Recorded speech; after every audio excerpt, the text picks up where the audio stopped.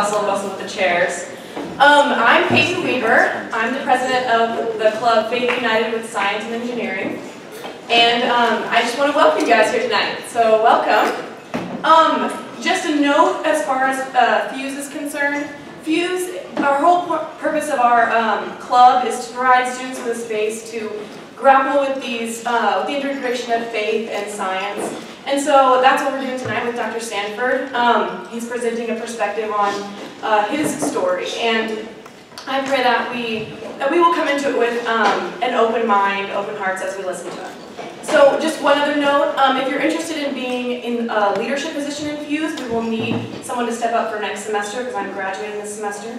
So if you're interested in leadership, you can email me, Weaver P. I'm going to be passing around the attendance sheet, so if everyone will sign into the attendance. If you're a community member, please sign your name, just so that we have a count of how many. Just sign it on one of the backs of the sheets of paper. So yeah, thank you so much for coming. And I'm going to open us with a word of prayer. So pray with me. Heavenly Father, thank you, God, for being with us here tonight. Thank you for revealing yourself to us through your word and through the works of your hand, creation. I pray that we will, each of us will be humble and open-minded as we listen to what Dr. Sanford has for us. I pray that his words will teach us and spur growth in our lives, Lord. Thank you for who you are, and that we have the freedom to have meetings like this at John Brown. In Jesus' name I pray. Amen. Amen.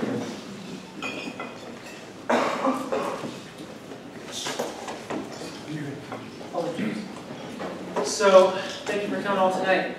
Dr. John Sanford, who's with us today, is a population geneticist who has taught at Cornell and invented the biolistic process, the quote, gene gun, a widespread method used in horticultural genetic research. You can find some of this material on logosresearchassociates.org. John has published over 80 scientific publications and has been granted over 30 patents. His most significant scientific contributions involve three inventions: the biolistic gene gun process, the pathogen-derived resistance, and genetic immunization. A large fraction of the transgenic crops, in terms of numbers and acreage, grown in the world today, were genetically engineered using the gene gun technology developed by John and his collaborators. John wrote a book called Genetic Entropy and the Mystery of the Genome, discussing the implications of the accumulation of genetic mutations and the limitations of natural selection to reverse the process and prevent genetic meltdown.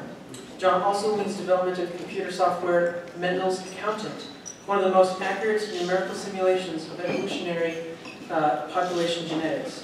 John was formerly an atheist and is currently a Christian, and so he has perspectives from both viewpoints from which to facilitate discussion in matters of science and faith. Those who are interested in talking further with Dr. Sanford can get together for an informal breakfast tomorrow at 8 a.m. in the cafeteria. So, would you please give a warm welcome to Dr. John Sanford.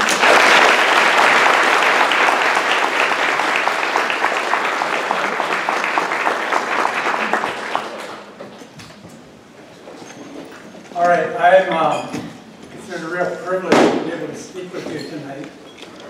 And I'd just like to thank Tim Gilmore and colleagues for inviting me, and for Fuse for giving me an opportunity to share. And I'm really totally for what Fuse stands for, which is this dialogue that talks about faith and science. I think it's an incredibly important dialogue. And I just have a gift for the newly formed club Fuse, and this is for your library. Thank you. And I'll actually describe those books during the talk. And Jim, where are you? Let's see. Here. I'd like to give you a few books too. And this is a proceedings from really what I consider this is the most important scientific work I did, I believe, in my career. Is I organized a symposium at Cornell University where proponents of intelligent design and people who were not idea proponents but were simply questioned Darwin. And the proceedings of that symposium are here. And that's something for John Brown University. The book Genetic Entropy, which I'll be describing. And then the big green book is something you could read if you have 6 months. It's extremely technical, and each chapter is a different field of science, so none of us can understand all the chapters. So this is the synopsis you can read in a few hours. It captures the highlights from that. Thank you very much. Okay, sorry, I walked away from the mic. Probably nobody heard me back there. I tend to be soft-spoken, so just wave if you can't hear, okay, because that'll help me out a lot.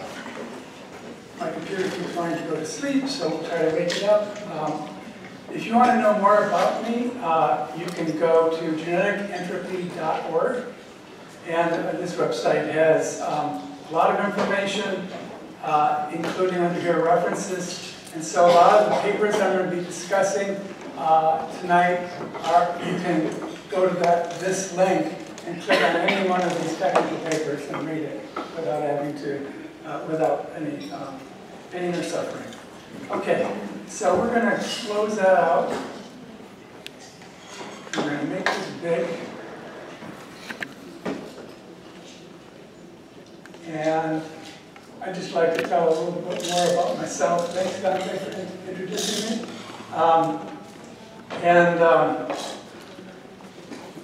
When I was in high school, I loved science. I still love science. I'm 66 years old and I still love science. But the science that I learned in high school persuaded me that evolution is true and evolution was a proof against God. And so before I was graduated from high school, I was a strongly committed evolutionist and had abandoned any notions of God. And so I know that Darwin impacted my life. And I believe Darwin has impacted hundreds of millions of lives. In fact, I believe it's honest and accurate to say Darwin is the greatest atheist maker of all time. So it's in that light that I feel talking about Darwin, not bashing him, but critically examining his thesis is very, very important, especially for the Christian community. So I was saved when, actually, I've been at Cornell for my whole career. I've been a Cornell professor for 36 years. But I invented something called the gene gun that let me take early retirement.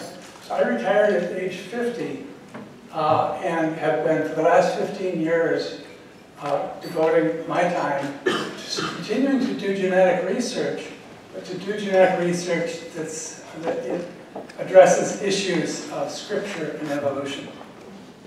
So that's one of the things I want to present to you tonight is my research. So I have a courtesy position at Cornell. A courtesy position means they don't pay you and I don't have to work. So that works out okay for me. I can still publish as a Cornell professor. I am involved in 3 different areas of ministry. I'm the director of a Russia Christi Club, which is a little bit like a Fuse Club at a university near where I live. And I'm president of a small foundation, Feed My Sheep Foundation, which has done a lot of the research that I've been reporting. And then I'm president of Logos Research Associates, which is a network of scientists, Christians, and people who are defending a creation perspective, using their science to do so. And so that's a little bit about me. Here's a diagram I'd like to spend a few minutes with. Actually, I didn't include this, and actually it's going to mean that all my 10 minutes of my technical stuff is going to fall off the edge of the table, because I realized I really wanted to address this in light of what Fuse is about. And so I would like to, so this diagram to me gives us a big picture in terms of, I have to stay near the mic, okay. So there are 6 views of origins. And I know because I've held 5 of them. And so the 6 views, the traditional view is the young Earth creation. So many of you know that's called yak. So if someone calls me a yak, I say I'm not offended because they just mean that I'm a young Earth creationist. So an example of that would be Dr. Henry Morris. Thank you. Good. Okay. That's a hint, meaning I should be louder too. Okay. These are initials of highly recognized scientists, and these are categories of belief. So this is the view that has traditionally been held as based upon just reading scripture at face value and accepts Genesis 1 through 11 as history. And so that is the view I've come to. I hold that position humbly. And I don't beat anybody over the head saying they have to agree with me, but that's where I've come to in my walk. And so I do believe one distinctive of this is the only position where this is the only foundation where you can explain, if God is good, why is there death, suffering, parasites, and all the nastiness we see in the biological world. And so the young Earth creation is tied to a miraculous creation and a biblical flood and a literal fall. All that happens in the first few chapters of the Bible, which is a lot to really hard stuff to believe. Although I'm going to be presenting genetic research that supports these 2 categories. The next category is OEC. Now, if I call someone in this room OEC, I'm not insulting them. I'm just saying that they are an old Earth creationist. They don't believe in Darwinian process, but they do believe the Earth is old and that things started with the Big Bang. And so Hugh Ross is the primary advocate of that position in the world today. And this group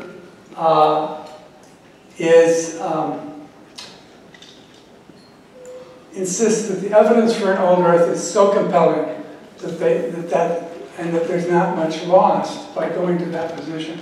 So I respect that position, and I, for a short period of time, did hold that position. Theistic evolution is the next category, and I think it's pretty obvious what theistic evolution is. It's acknowledging God, but saying God did it through evolution. I was here for about 10 years after being saved. And what I realized is this group is there's a very sharp division within this group.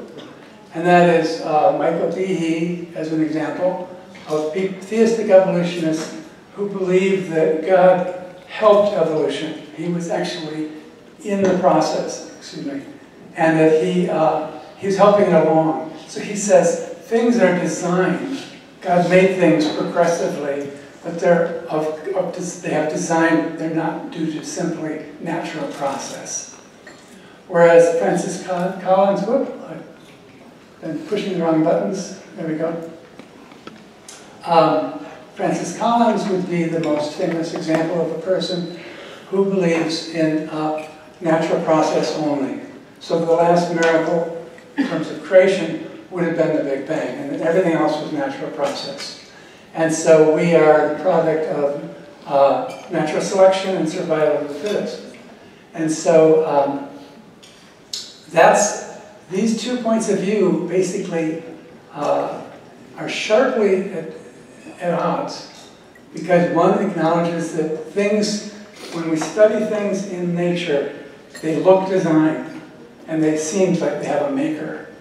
Whereas these people would say they're only designed as in the sense that nature itself, natural process, was designed. So these are the theistic positions, and then there's a red line, which is where we jump into the atheistic positions.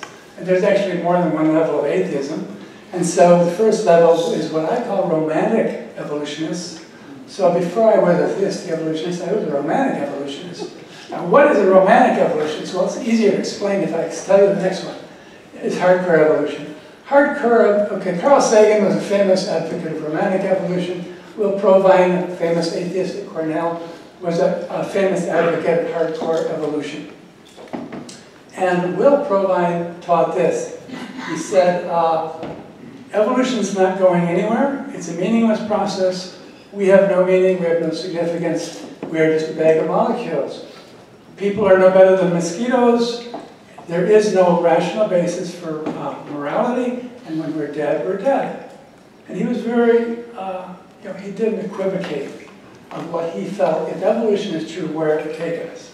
Whereas Carl Sagan would say, yes, evolution is true and it's all a natural process, and there is no God. But it's wonderful and it's leading to more and more beautiful things like us, and we're on our way to evolving into something more wonderful still. So, so basically, this is like, there's a hidden purpose behind evolution, although there's no being or intelligence behind it, and yet it's somehow going somewhere wonderful, whereas this is just, evolution means everything's just, pretty meaningless. The last category, and I heard Will say this to his students in one lecture, he said, don't go here. This isn't a nihilism, and I suppose Nietzsche would be a good example. These folks basically are inclined to self-destruct, and before they do, they will often go to school with a gun and take down other people with them. Because for them, if this is true, then it means life is just a really bad joke. And so these are the 6 positions, and it represents an incredible spectrum. And so I started out here, and then later I went here, and here, and here, and here. So the only place I didn't go is here. And of course, I didn't do that because I'm here.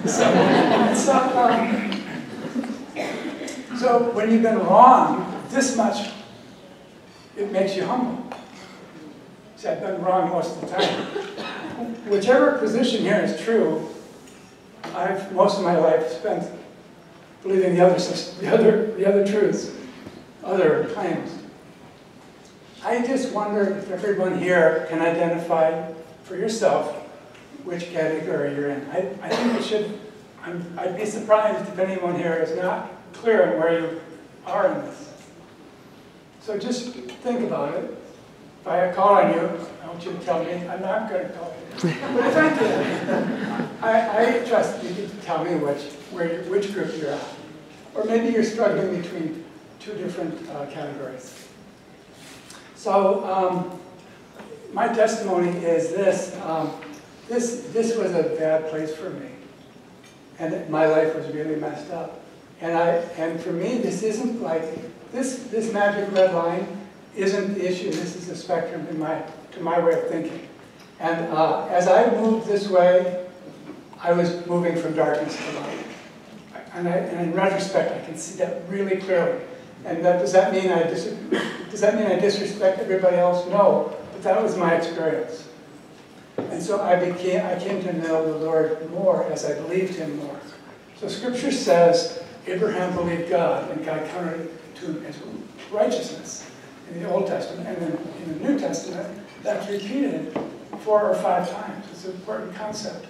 God wants us to believe Him. And that's how I landed over here with all the crazies. Crazy, mixed up people who don't buy Darwin and actually believe it's a young Earth. I took quite a bit of my technical stuff and left it out so I could just give you that bigger picture. I hope it's useful. And it's not a slam on anybody, it's just kind of my experience. Most people here probably have changed their position here. Certainly I did. But I know people who started here and went to here and here. And one of them told me, he's right over here somewhere. He said, I'm not an atheist yet. And I pray that he comes back to a more, that he comes away from that edge. So, I'd like to just quickly, meaning an hour, in as little time as I know how, I'm going to give you some interesting information. Evidence for and evidence against. Okay, so there's 2 questions, and like everything, you have to consider both sides, don't you? So in terms of Christian apologetics, we're always looking at, by the way, why do we need Christian apologetics? Well, maybe not here in this campus, because everybody's safe and sound. But if you're on a secular campus, students their faith is attacked daily. Every single day, their faith is mocked and ridiculed from the lecturer, from the students. So if we can't defend it, we'd better learn how to defend our faith, or we will lose our faith. Most young people lose their faith in college, and it's because their faith is continuously attacked, and they're not even aware that there are easy answers to the challenges. Most of the challenges the kids are losing their faith over are over things that if they just Googled it, they would have found there was an answer. So, but the answers aren't handed to you on a platter. You have to seek them out. So there is a spiritual war going on, and we do need to defend the faith, which is what apologetics is about. And there's, like in anything we do, there's an offense and defense. You know, if you're going to play soccer, there's an offense and a defense. If you're fighting a war, there's an offense and a defense. And so, in terms of our defense, we defend our faith by showing evidence that supports biblical theses. For example, a perfect creation or a literal fall. Believe it or not, I think we have evidences for those things, scientific evidences. But actually, at some point, a person comes to the place. I came to a place, although God has, in His mercy, given us evidences, I believe the Bible because it's the Word of God and it's revelation from God. So if you take away all my scientific arguments, at this point I'd still say, I believe Genesis 1 through 11, because it's God's Word and it's foundational to the rest of Scripture, including the gospel of the cross. But, and so apologetics never supersedes faith. It's about, apologetics is a way to help people so they don't stumble in their faith by things that aren't even accurate. And so apologetics is a way to rescue the majority of Christian students who are being persuaded not to believe because they're told it's irrational. So there's evidence for up here, and then there's evidence against. That is evidence against the biblical antithesis. Antitheses. There are false Christian teachers, and so we need to protect against that. Islam is a major threat to Christianity. Islam is probably already the largest religious portion of the world, depending on who's counting. But Islam has both a theological argument against Christianity, denying Christ and His divinity and the cross, but they also are physical. Christians are being persecuted by radical Muslims all over the world. And so we need to respond to Islam. We need to respond to what I call personal spirituality, or what traditionally has been called the New Age spirituality. This thing, whatever we call it, the new spirituality, is a bigger threat to the church than is Darwin. In the Western world, a much bigger threat than Islam. Do you have an answer for your aunt who's practicing witchcraft, or your cousin who thinks that God is within them and that they are becoming God? Do you have an answer? We see we need to. So apologetics is important. Even if my perspective on creation and evolution is wrong, I want to really encourage you all to learn to defend your faith. Because the world isn't like a safe little Christian community. And we can't shine our light if we don't have answers for people's questions. I've heard it said, apologetics is loving people enough to give them solid answers for hard questions. Okay, that's my pep talk on apologetics. Today we're going to examine 4 things that I've been studying in great depth and that have major impact on the creation-evolution story. First is the fossil record. The second is biological information and its origin. The third is genetic entropy, and the fourth is evidence for Adam and Eve. And so we're going to start, obviously I'm going to emphasize genetic entropy. That's the thing I've been working on for 15 years and have published many papers on. This I have some papers on. This I'm about to publish a book on with a colleague. And this, a little further down the road, will be a book. So one of the differences between myself and most other creationists is I'm not just an advocate for a position, I'm deeply involved in original research, which I publish, which often I can get published in secular journals. So that gives me a certain credibility in terms of defending scripture. Okay, to begin with, fossil record, I'm just going to be like super short on this. But you know, my genetic evidence is show that apes cannot evolve into people for many genetic reasons. But then people say, well, you're obviously wrong because the fossil record is very clear and we can see a smooth transition from apes to people. And so when I originally looked at the evidence for that, at, you know, like a textbook level, I thought, yeah, that's really persuasive. And because of that, thank you very much. A disaster waiting to happen.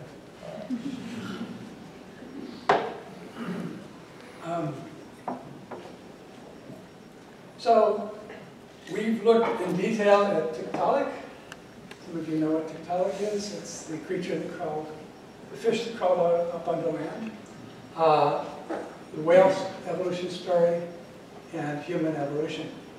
This we have a technical paper on. This one is a technical paper which we post at this website, logosRA.org. What boils down to is tiktaalik is a bottom-dwelling fish, and there's no evidence that it ever walked out of the water. The whale evolution story doesn't hold up. The creatures, most of the transitional forms are actually land animals, and so those are things you can read about. But we've studied them and we're persuaded that that's true. But this one is the one I'd like to just briefly expand upon just a little bit. This is the book that we're almost ready to publish. It's called Contested Bones. And what we find is we've studied for 4 years the hominin literature. Hominin means the transitional forms between ape and man. Is that all the bones are contested. People in the field of paleoanthropology don't agree that Lucy walked upright, don't agree that Artie walked upright, don't agree that there is a species such as Homo habilis, which is the bone fragments. In fact, all of the major hominin fossils that are claimed to be transitional forms are contested within the field, and when critically examined, do not show what people claim they show. So just briefly, this is just a cartoon really, but you've seen the ape parade and the monkey that just stands up, basically. It just got taller and stood up. That's an easy transition, right? But of course the transition is actually going from a creature whose main skills are climbing trees and eating bananas to a creature that can fly to the moon and back, and who can write music and has a soul and can know God. So there's something more than just getting an ape to stand upright.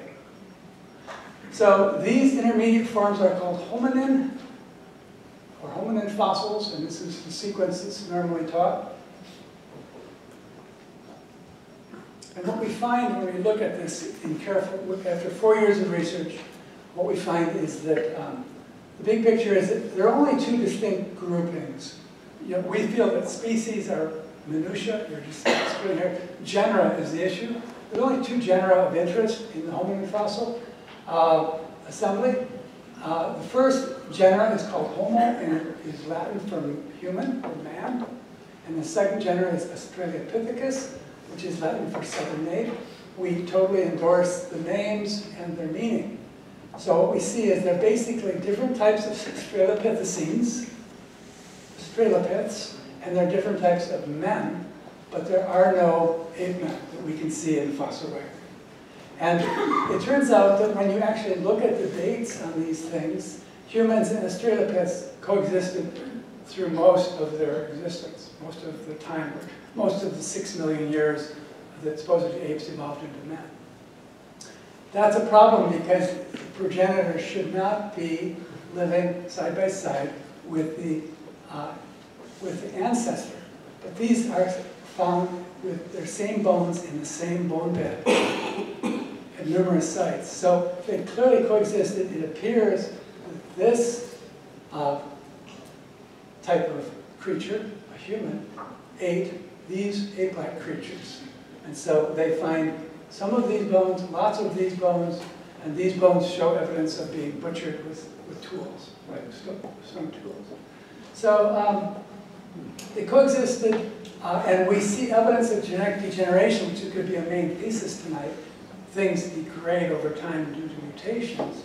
We see evidence of man, where man looks like he is in a diseased state. For example, what's called Homo erectus looks like man that's suffered from inbreeding and genetic disease. And so we think that's a better explanation than saying that the Homo erectus is an intermediate between ape and man. And lastly, we find that the dating methods are all over the place, and that people choose dates based upon Anyway, that's an overview of human evolution, but the book will come out in 2 or 3 months. Maybe I'll come back and talk to you then if you still want to listen to me. So here's closer to the meat of what, that was the non-genetic part of my talk. The rest is going to be genetics. Biological information. Life is programmed. More and more geneticists and computer scientists who study these things are concluding life is programmed. And every aspect of our physiology, anatomy, and brain function is programmed. And that the genome, every gene is a program. And every RNA molecule is carrying information. And every protein is folding up as an algorithm. And so it's all about computer science. And so the bottom line is that information is what makes life alive. You can take all the stuff that makes up life, DNA, RNA, protein, lipids, and whatever else you want to add to the gamish. It won't come to life unless there's information present. And the information encodes, it's like a cookbook. It tells life how to be life. And information and IT are the only, we know that information and IT only come from intelligence. Ask a computer scientist if they're aware of any program that ever wrote itself or arose by trial and error. And you will quickly be told that is totally impossible. That doesn't matter how long you wait, it will never happen. And we're actually going to be doing some research mutating programs, computer programs, to show that doesn't happen. Basically, it causes the computer program to degrade. If you change zeros and ones in the machine language of a program, it will always degrade.